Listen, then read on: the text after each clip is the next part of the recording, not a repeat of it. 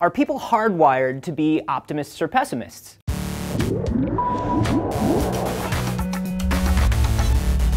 Anthony Carboni here for D-News, and a new study from Michigan State University says that there's a physical, biological difference in the brains of optimists and pessimists. The study grabbed 71 female participants and pre-screened them to see whether they were predisposed towards thinking the glass was half full or half empty. Then they hooked them all up to an fMRI and showed them pictures of potentially dangerous or negative situations, things like a woman being mugged at knife point. And then they were told not to worry because every picture had a positive outcome, like the woman escaping, and the subjects who showed a more negative attitude in the beginning showed completely different brain activity than those who were positive. The pessimists showed what the team referred to as a backfiring effect. Not only could they not picture the positive outcome, but being asked to think positively actually increased their negative thoughts, almost like their brain was digging in its heels saying, nope, you cannot talk me out of this. I know how it ends. Elaine Fox, the director of the Effective Neuroscience Laboratory at the University of Essex, wrote a book a couple years ago called Rainy Brain, Sunny Brain, where she talked about the brain differences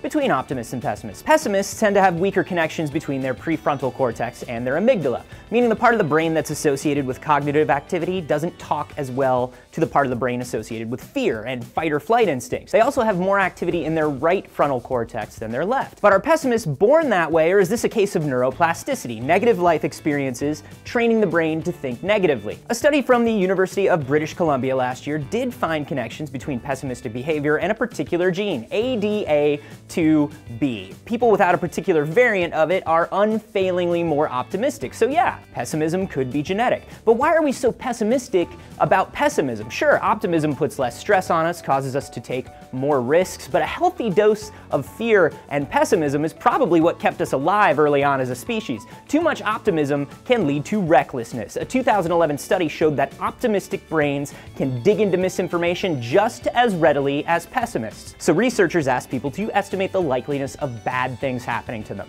So being fired, getting a horrible disease, being cheated on by a spouse. And then they were told the actual odds of those things happening. If the odds were higher, they refused to change their estimates. No, says the optimistic brain, that is other people. That cannot happen to me. And you could see where that would lead to a lack of preparedness. But anyway, it's looking more and more like you were born with the outlook you have. If you're a pessimist, that means you get to blame your parents for your fear and misfortunes. If you're an optimist, you get to be glad you'll always wake up knowing things are going to be okay. Is there a pragmatist gene? How do we turn that one on? Which one are you? Let me know down below or on Twitter. I'm at @Carboni. Oh, by the way, today is my last day here at D-News, and I just wanted to thank you guys for watching and commenting and being so amazing, and thank Discovery for giving me the opportunity to host and write such an amazing show, and Trace and Lacey and the whole crew here for making this the best job I have ever had. I talk a bit about why I'm leaving and what I'm gonna be up to over on my personal channel. That's youtube.com/acarboni. So head over there and say hi.